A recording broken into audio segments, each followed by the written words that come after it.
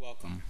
The following technical support video will show you the software steps needed to do the print cut application using the Roll and CutStudio software and dark transfer paper.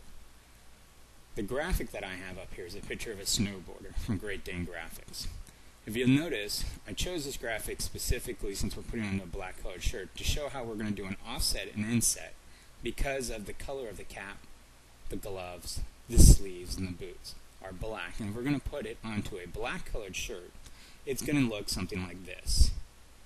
It's very hard to see the caps and things. It doesn't really pop out. So what we're going to do is we're going to create an offset and an inset that'll give us a white border from the transfer paper to make all that pop out and look like that. So what we're going to start off by doing is going into our Roll and CutStudio software. Let's go up to the top, click on File, and go down to Print Cut. What that'll do is it ends up putting our 3 registration dots down onto our cutting palette. Now what we'll do is we'll go over to the Import button, click on Import, and we're going to find our snowboarder graphic. We're going to drop it in. Now obviously it comes in a little bit bigger. You have 2 choices. I like to just click on the graphic, right click, and go down to Properties, or the Properties window also shows up in the top right corner as well. So what we'll do is we'll go to the Properties, we'll open up the Properties window, and we're going to change our width and our height to fit in. And I already have the page set up at 8.5 by 11, so what I'll do is I'll make it so my graphic fits just on the inside. If you have the Keep the Aspect button checked, it'll automatically keep them in the proper proportion. We'll go ahead and hit OK. Now my graphic's a little bit higher. I can click and drag it and move it around, or I can just come over to the top and click Move, and it'll move it to the bottom corner. Now you'll notice it's still a little bit higher than what I want it to be. So I'll come over, right click, Properties, and we're going to change this just to 6. Now it's a little bit smaller and our graphic fits where we want. Now what we need to do is create our cut lines. Now if we're doing this on a light transfer paper, you're going to want to go over and mirror your object by coming down here and clicking on Mirror, because light transfer paper we mirror it. But dark transfer paper we don't, and that's what we're doing this time, so we're not going to mirror it. You definitely do not want to try and mirror your print when using the multi-rip side of it, because it'll actually mirror your registration marks. So what happens is it'll take this top dot and put it over here, and the optical eye on the rolling cutter will not be able to find it. So now what we're going to do is we're going to create our cut lines. We're simply going to click on the graphic, go up to Object, and we're going to come down the image outline. In the image outline, you'll have a little preview window. Anything that's in here that's white, it's going to create a cut line for it. So what we can do is we can take the slider and we can slide it, going in one direction or not. You slide it to the left, it's going to create more cut lines, which is something we don't want to do in this case. We slide it all the way to the right, and you'll notice if you look at the edges, it'll get really jaggedy over here. And we don't want that to happen either, so we're just going to slide it to the point where we think it gives us the best crisp lines with the least amount of white area.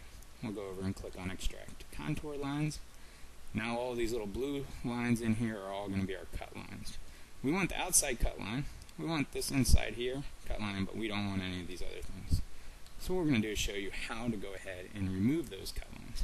Currently, all of these cut lines are combined together as one. What we're going to do to correct that is come up here, go down, and we're going to click on Break Polyline. It's now broken them off. We'll click outside the graphic. Notice all of our cut lines that were blue now turn to black. What we're going to do is we're going to try and click outside, left click down, hold it over until we can cover all of the graphics that of the lines we want deleted. Now I'm going to show you this specifically where when you do that, it's going to highlight all of these down here, but it also highlights this center portion here, something we don't want it to do. So what we'll do is we'll click off that. I'm going to break this into 2 parts. I'm going to come over here, I'm going to highlight this. As long as you don't highlight all of the nodes once you break the polyline, it won't delete them. So we're just going to do the top half. We'll hit delete. Notice it has deleted all of these, but it has not deleted the top line. We're going to do the same thing when we come down here. Left click down, drag over. We're going to highlight the ones we want to delete, hit delete. Now we have our outside cut line and we have our inside cut line. Now what we need to do is create basically the white border that goes around it. So what we'll do to first start off is we'll click on the outside cut line. We'll go up to the top, go Object, click on Offset. We're going to give this a 0.05 outside cut, and go ahead and hit OK. Now you'll notice that there are two lines showing up right there. I'm going to click on the inside one, and I'm going to delete it. So now we have a little bit of a white border that goes around it. We need to do the same thing for the inside one, but in this case, when we go to do Offset, we're actually going to do it on the inside of it.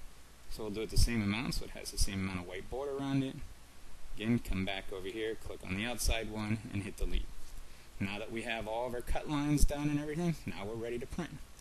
We'll go File, go down to Print, and choose the Multi-Rip Stylish Pro 4800. Click on the Properties, go down to Advance. Now it's here we'll set up our page size, which in this case we're doing letter. We can scroll down. We're going to be using the multi-ink, or if you're going to use it with chromoblast ink in a different type of paper, you can do that as well. You'll choose one of our transfer papers that we have listed down here to choose from. In this case, we're just going to go with Transfer Graphics. You can also choose your RGB source profile if that's what you're working in. Once you have all that, you're good to go. Go ahead and hit File, OK, OK, and Print. Now what I'll do is I'll bring up the information in the RIP, and I want you to see that it will not print these lines going around the graphic. It only prints the actual graphic and our registration dots. Once we have that set up, now what we'll do is we'll go back into our CutStudio software, and we'll go up to the top where it says Cutting.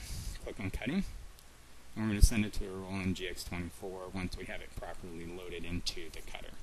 That's all it takes to do print cut when doing dark transfer and putting a stroke around the outside of it, giving us a little white border.